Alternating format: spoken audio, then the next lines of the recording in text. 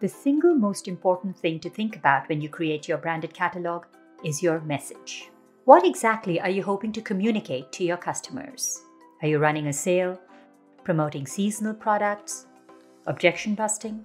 Each of these require a different type of template. Now for a sale, you could try a slashed price template or maybe a percentage discount. Both of these will automatically pull the correct price and discount for each product directly from your store. For objection busting, we found reviews templates to be insanely effective, both at the top and at the bottom of the funnel.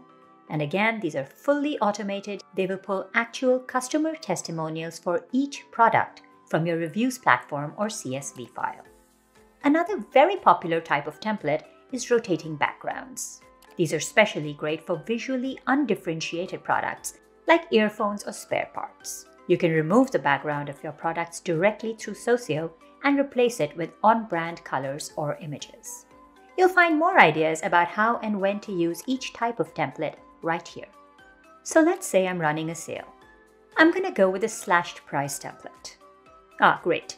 Here's one with a strike-through price as well as the discount percentage.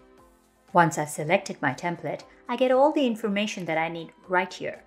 There are tips to guide me through any additional steps that this design may require, like connecting my reviews platform or mapping any secondary image to my template.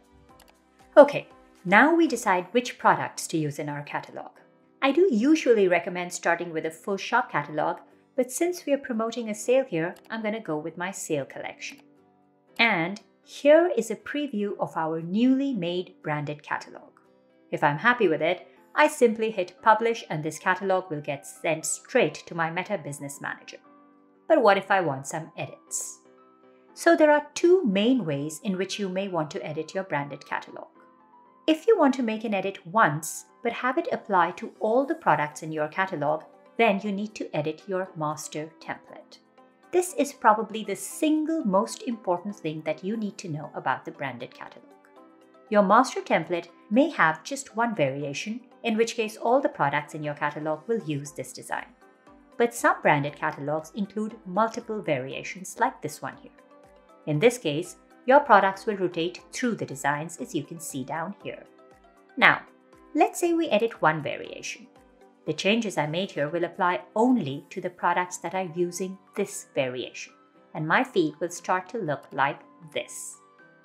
So, to have your changes apply to all your products, do make sure that you edit all the variations of your master template. Now you may also want to just edit an individual product. Maybe the fitting is off, or you want to update the product's image. You can make these individual edits by using the Edit button below the card. The important thing to remember here is that any edit to your individual products will override an edit to your master template.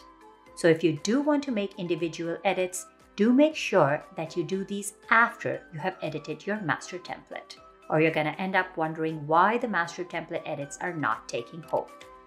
Once you're done editing, double-check your catalog settings in the left panel and hit Publish. Your catalog is now available in your Meta Business Manager, or you can use it to create your ad right through Socioh itself.